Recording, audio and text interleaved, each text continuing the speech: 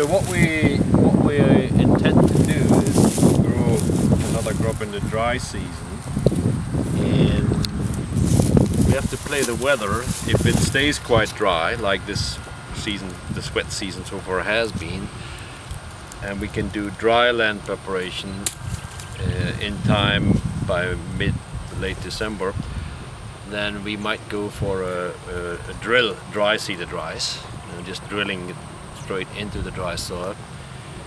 If by then things have become quite wet and we can't really do dry crop establishment, then we may opt for machine planting into the wet soil.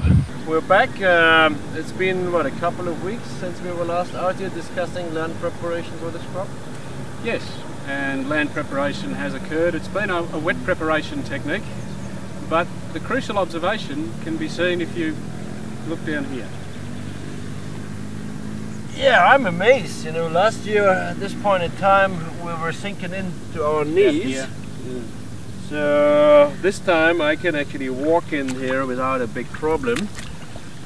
So what have we done differently this time, Lee? What have we done differently? It's only been light equipment that's been in here, so two-wheel tractors and a power tiller, and it has successfully re-established a hard pan. So I must admit, if we reflect back to last year's experiences, we probably could drum seed if we wanted. We could, yeah.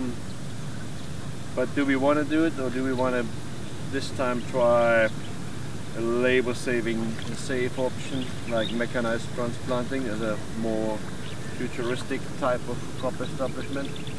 I suspect so. We're a year older and a year wiser and probably a year more conservative.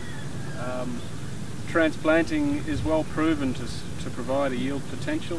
What variety are we going to go? What do you think? I've forgotten the numbers right now, but I think what we've agreed upon will in fact split the field in half.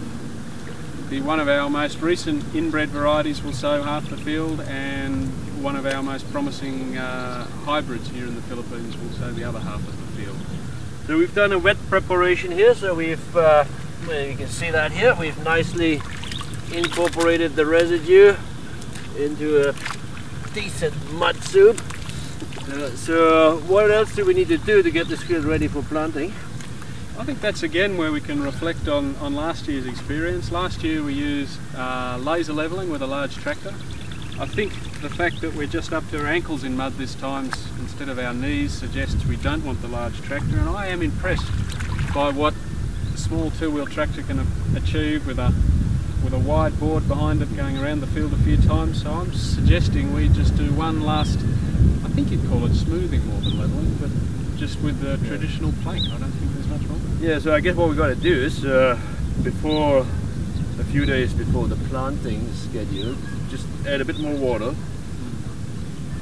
go with that tractor or the board to level it, and then we should be able to plant straight into that. Sounds entirely simple, really, doesn't it? Well, come back in 2 weeks. Thank you.